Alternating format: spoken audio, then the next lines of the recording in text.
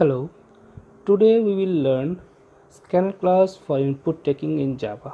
How we can take input using scanner class in Java, that we will learn today. So to use scanner class we have to import util package that we know. So how we will import? So we will write import java.util dot star semicolon, just starting the program. And inside main function we have to write scanner sc dot equals to new scanner system dot in, that we have to write under main function. Okay, this sc is our object. Sc is our object. You can write anything instead of sc. Few important functions we have to see. We have to follow these important functions. We have to use, like for integer next int, for double next double, float next float, for string next or next line, and for character next dot caret 0. Okay, so these are the functions. Now we will do a program. So our class name is demo. Now I'm typing import java dot util dot star semicolon, then class name class demo1, that is our class name. Next void main, then we will write that scanner class. I told earlier that after void main we will write that scanner class function. Object we will create scanner is equals to new scanner system dot in semicolon. Now system dot out dot println, we will take enter input from user, enter an integer value. So for integer we are having function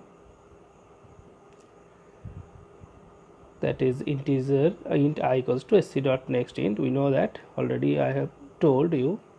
System dot out dot println. Next we will take a double value,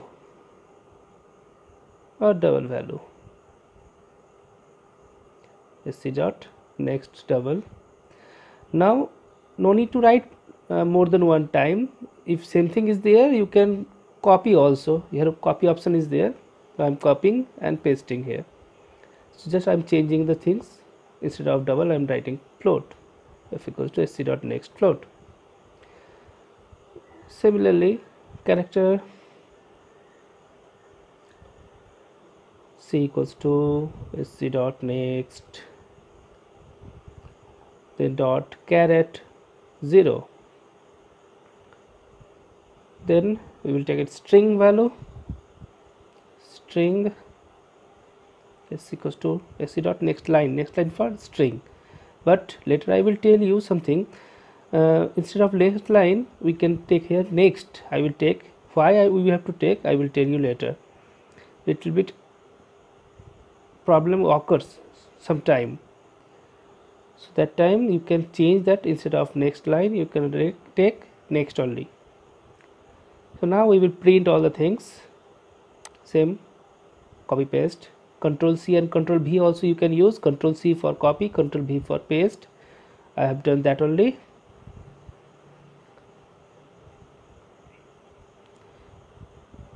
One by one I'm printing everything.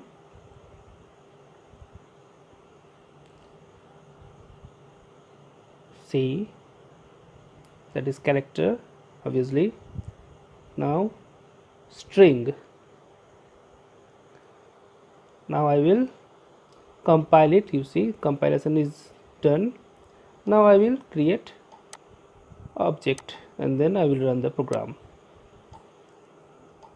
I will enter some values 56, 5768.98, for float 6.76, a character and string computer. You see, you got the result. Everything is clear, but I have done something extra in a program before running this program. I am showing you what I have done. You see here I have changed next line. Instead of next line I have done next, simple next.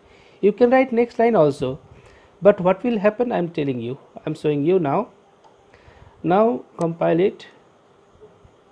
If you will compile, nothing will happen. Just now print also. Yes, we are going to print C1 string second value C1. But what will happen now? I am showing you. Compilation error, nothing is there.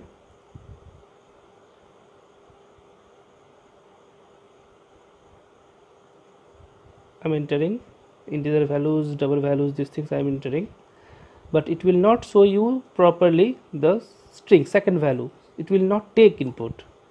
That is the problem. That time we can take only next, but next line also we can use when I am showing you now. There you see here nothing is there. It did not take also second value. Now I am showing you how we can use next line. Now I am using now multi-line comment. Sorry, I am only keeping the second string, taking that C1. I am taking that one. I will take and I will print also. So I am doing that. See, now I am running this. Now I am taking a string, a sentence with space. It will print the result. Wait, some problem is there. Yeah, see, it is coming. Okay. So like this we can use scanner class for taking input in a program. Either you are taking integer or float, character, whatever you are taking, you can use a scanner class. It is very easy instead of buffer reader. In next video I will create how to take input using buffer reader. Thank you.